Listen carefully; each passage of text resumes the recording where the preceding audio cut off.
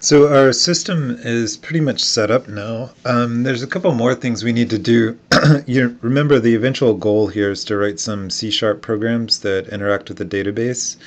This is something that's done a lot in industry. You know, if you go to work for a bank, they have these huge databases of clients and customers, and they interact, and you write these back office software programs that let bank employees interact with these databases. And so manipulating databases and also manipulating databases from within code is just a big part of being a programmer, and something you need to know about to make the big bucks. Here we've got our CS, our hello.cs file. Just so things don't get too cluttered, I'm going to make a new directory, and the command for that is make dir, and I'll call it MySQL explorations, and then I'm going to change into that directory, and let me close this, and okay. So I'm going to go, you can do this inside Iceweasel if you want, but I'm going to go back out here and I'm going to search for MySQL C#, and it'll bring up this awesome tutorial. And so I want to go through this with you. You could go through it by yourself. Some things go wrong. Some of the instructions are a little bit out of date. So maybe it'll be better if we do some of it together. So the first thing we need to do is install this. So we already have some other things that we need, like I've already installed MySQL server client, stuff like that. So let's install this this CIL. So CLI stands for Common Language something or other. It's basically the .NET version of an executable. And I'm going to copy it and go back to my Debian system. And let's do sudo apt-get install and then paste it in. All right. But I don't think, let's see if we still have to use 6.1. Okay, so see what happened? What I did was I erased that 6.1 part, and then I hit tab a couple times, and I got all these other options, and you can see that there's something more recent. So this has come out since the tutorial was created. So instead of 6.1, let's use 6.4. 6.4, and then tab complete, and hit return, and type in the root password. And it's downloading this. This is the thing that we need to make our C# program interact with the database. All right, and he says you need to know where it is so that you can tell the mono compiler where it is when you compile your C# code. So let's just make sure that it's in the directory that he says. And I have installed this once before, and it is true that that's where it is on Debian, but your mileage may vary if you are using some other system. So it's supposed to be in etc. and then is it MySQL? No, sorry, user lib client MySQL. So user lib cli MySQL data. Now notice ours says 6.4, whereas his says 6.1, and it's gonna make a difference later too when we cut and paste some of his codes. They won't work unless we change this 1 to a 4. Now let's go back here, and you can see there it is. That's the DLL. So it's the executable. Remember, the only difference between a DLL and an executable in C# is that an executable has an entry point. It has a main function. So the DLL is just like, you know, classes and methods and stuff. All right, so this is awesome. And let's go back here. So here he installs the MySQL server, but we've already done that. And let's do this. So service to check whether or not it's running. So I'll come back and let's paste that. Whoops. Yeah, it's getting kind of irritating. All right, so maybe I'll just copy it. So we might need to do this with a sudo service MySQL status, and there it is. So it is running, and I'm going to switch to Iceweasel. I hate switching back and forth between the Windows and the virtual box. So if Iceweasel ever comes up, that would be nice. And let's type C# MySQL. And here's the tutorial that we were going through. Okay. And great. So where have we gotten? So we've checked the status. And what does this do? Check if the server is running. If not, we need to start the server, but it is running, so that's fine. Now we're actually going to log, or we're going to start using MySQL. So what does that do? So we'll do MySQL -user root, and -p means prompt for a password. So I enter the root password that we picked out for MySQL, and bang, here we are. By the way, if you don't really know what MySQL is, it might be worth it to just type in SQL into the Google search bar, and then in the Wikipedia page, you can, you can read all that crap. Somebody goes to a lot of trouble to make the intro parts of Wikipedia articles sound really sophisticated and incomprehensible. I wish they didn't do that.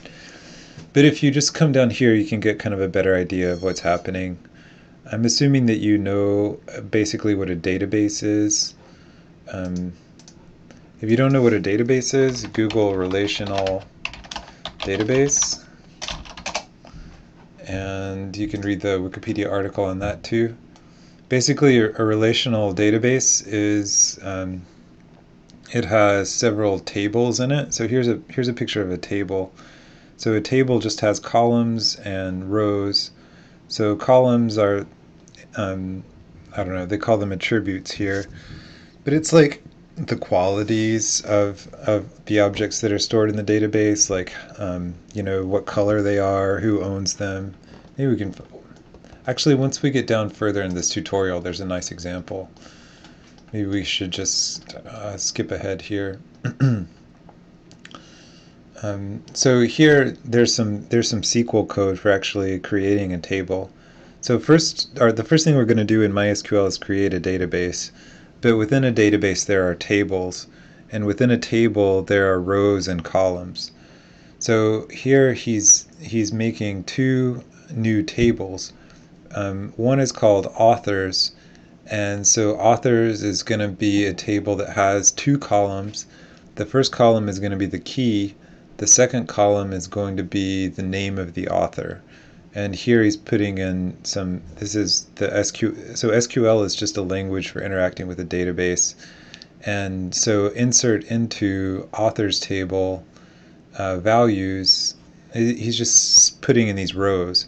So the first row of the database is going to be Jack London, then he's going to be all these other things, and so you don't need me to explain this to you. We'll get to that later. But so there are things called relational databases. They basically have rows and columns, and one implementation of the database abstraction or whatever is handled by MySQL, database service providing program, and SQL is a language that was written for interacting with databases. So this is just an open source version of MySQL, or open source version of SQL.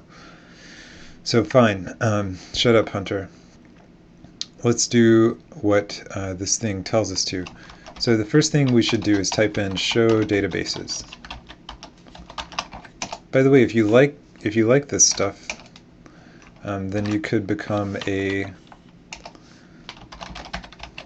database administrator. It's a database administrator if you learned a lot more about it, or possibly even not that much more about it than you know now.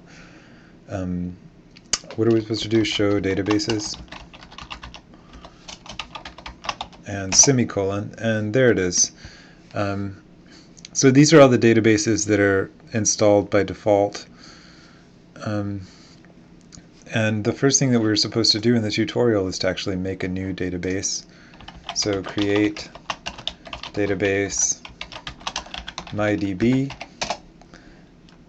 Now we have created a database, and now we're going to create a user for the database.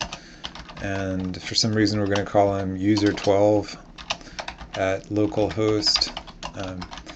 And now we're going to give his password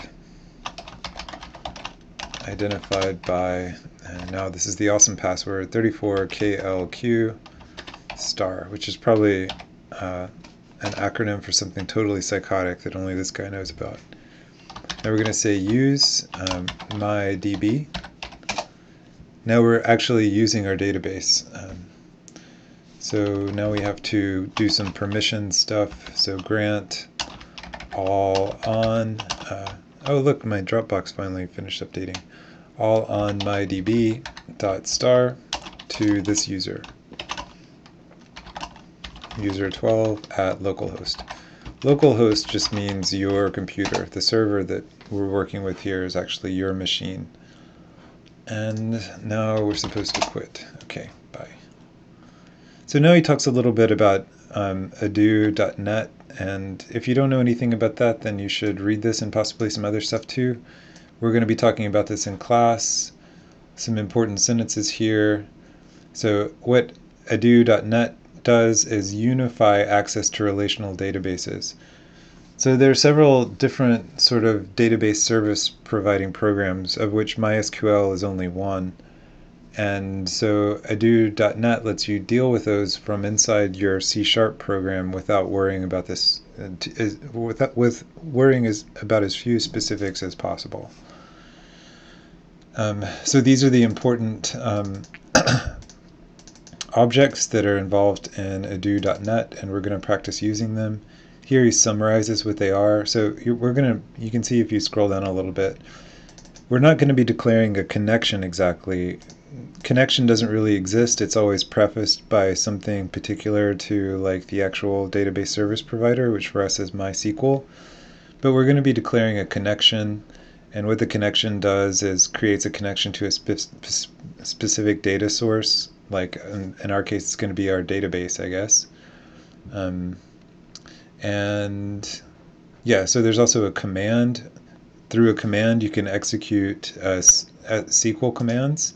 If you want to see what some of those are, you can come back to the Wikipedia SQL entry, and here's so this database has a table called book, and this is saying select everything from the table called book where the price column has an entry that's greater than 100, and then order the results by the title column. That's an example of a SQL command. So this C# object command, which of course is going to be MySQL command instead of just command down here. Here it is. Or is it? Yeah. So actually, we don't execute any commands in this first sample code. So that'll come later. And data reader is a stream for getting data from the database. And then if you need to do some more intensive work with the data, you should use a dataset object, and that's what it says in the rest of this little blurb here.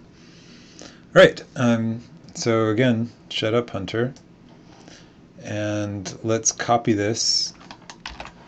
Sometimes, even though you could just copy it, I like to type it, just so I feel like it helps me understand better what's going on. So I'm pasting it, though, just to save time here. I'm going to go into MySQL Explorations. He calls this, what does he call this file?